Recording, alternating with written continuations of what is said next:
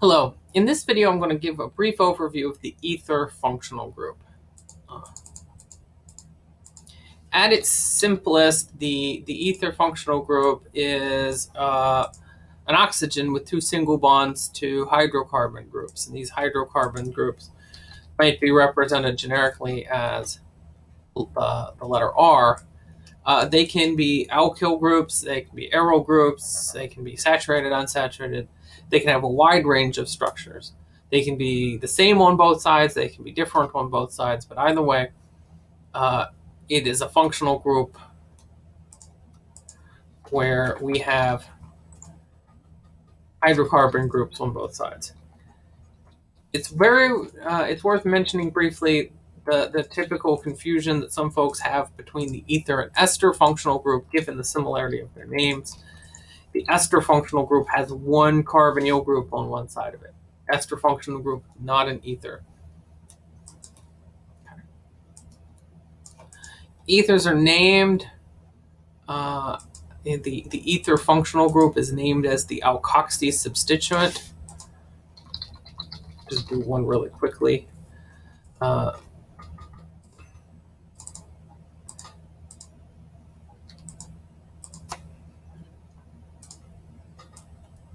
So I have my cyclopentane, and I have this ether substituent hanging off of it.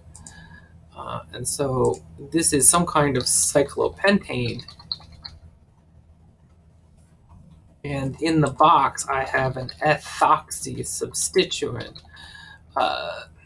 It's important to note that for the most part, ethers do not affect the suffix of the molecule, and they have no inherent priority when comparison to other functional groups. They are substituents only, and they just get treated like any other halo or alkyl substituent. And so ultimately you would name this ethoxycyclopentane. And just one other quick example to reinforce. Methoxy here and an ethyl here. You would name this 2-ethyl 6-methoxy heptane, when actually that would be totally bupkis, because you can't have 2-ethyl. So let me extend this chain. You would name this molecule, you can't have 2-ethyl anything. Go back and figure out why you can't do that. 3-ethyl, because ethyl is alphabetically first. 1, 2, 3, 4, 5, 6, 7 methoxy. And this is now has 2 more carbons on it, so it is no longer a heptane, but a nonane. There's nothing special about the ether functional group. It adds no additional priority to the numbering scheme or anything. Okay.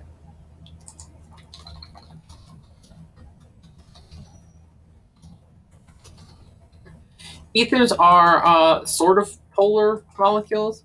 They're not really very polar. One really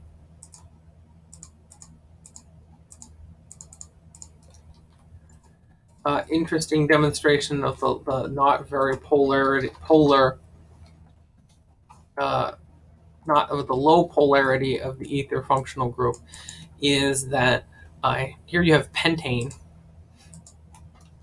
Let's look at their boiling point. Pentane has a boiling point of, let's see, where did I write this down?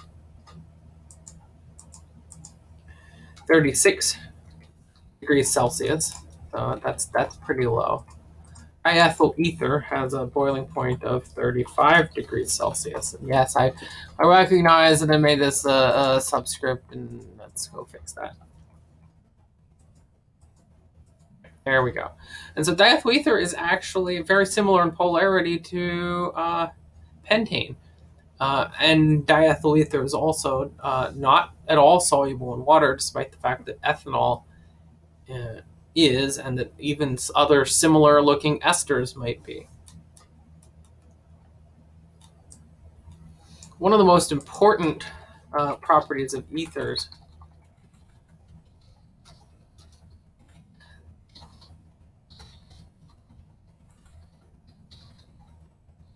They are relatively unreactive. The primary types of reactions that are common to almost all ethers is acidic cleavage, and this requires strong, concentrated acid. For the most part, it just doesn't fall off when you wave weak acid around at it. So because ethers are relatively unreactive, we see them as solvents for a lot of reactions. And in particular, reactions that involve strong bases, things that are going to react with product compounds, and oxidizing reactions. Most oxidants ignore ethers, and so on. In the next couple of videos, I'm going to outline some ways that ethers are made, and then I'm going to cover this acidic cleavage reaction in a couple of videos. So thank you for watching.